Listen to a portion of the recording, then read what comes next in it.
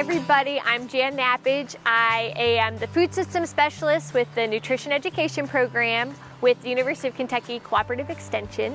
And we are here today in Boyd County at the Boyd County Extension Office, and we are working on building a raised bed. The advantages to growing in raised beds can be kind of endless, and a lot of folks prefer it to growing in the ground. It's more easily accessible, so you can make it to the height that you like, and you can actually make it so you can sit on the edge and lean over as opposed to crouching or bending your back and maybe creating some back pain. It's easier to weed a raised bed because most of the time the soil is not quite as compacted as growing in the ground. And also, raised beds tend to have greater drainage for the soil, so your roots won't have as much tendency to rot or for fungus to grow and things like that. And then lastly, folks like to grow in raised beds because of how it looks. It keeps the garden looking nice and neat, and folks know where you're growing and where you can stand, and there's really no question about it. So when you're picking a location for your raised bed or your raised bed garden, you want to make sure you pick a very sunny spot in your yard. And this is because plants need the sun to grow. It's their food. So look for the sunniest spot if you have one, maybe 6 to 8 hours of sunlight at least a day. And also a good reason to grow close to your house is so that you're walking past it and looking out at it every day so you can monitor the soil moisture and if you need to water. Also, if there are weeds kind of growing up along your fruits and vegetables, you'll be more likely to pull them if you're seeing it every day, multiple times a day. Things to consider when you design, build, and install your raised beds. The maximum width for most raised beds is 4 feet. This makes it easy to reach the middle of the beds without stepping on the soil.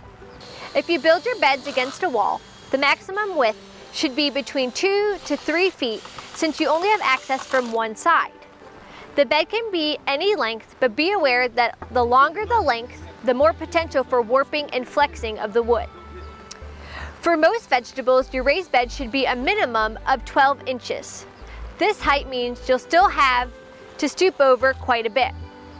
For gardeners of a certain age or those with limited mobility, making a bed 2 to 3 feet tall can alleviate the amount of stooping and harm to your back. Gardening is great exercise, especially as you get older.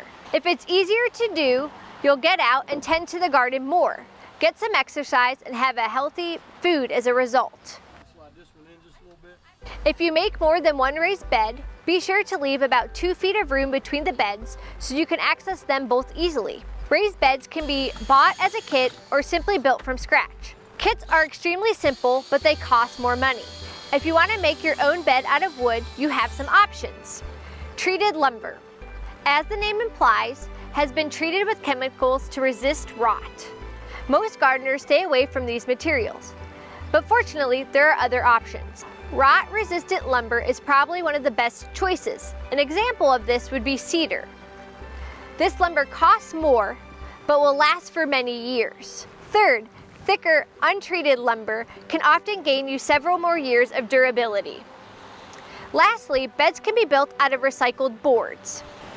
If placing your bed in a grassy area, some people like to remove the grass first, which is quite a bit of work. Landscape fabric or newspaper works just as well to smother the grass when you place the beds on top of it. When building a raised bed, do not just fill it with soil from your yard, which may contain weed seeds or plant diseases. Instead, mix together 25% of the soil from your yard, or what's called native soil, and 75% of potting mix. Potting mix has a coarser texture than native soil and will have better drainage.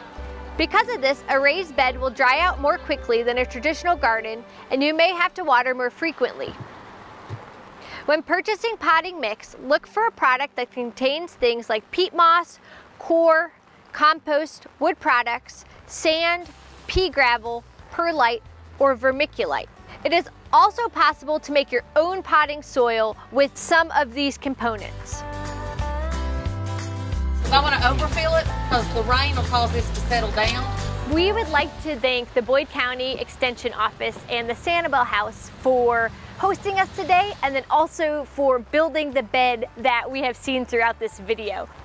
Raised beds cost a little up front, but will pay back for many years to come. For more information, check out the publication, Gardening in Small Spaces, or contact your local county extension agent.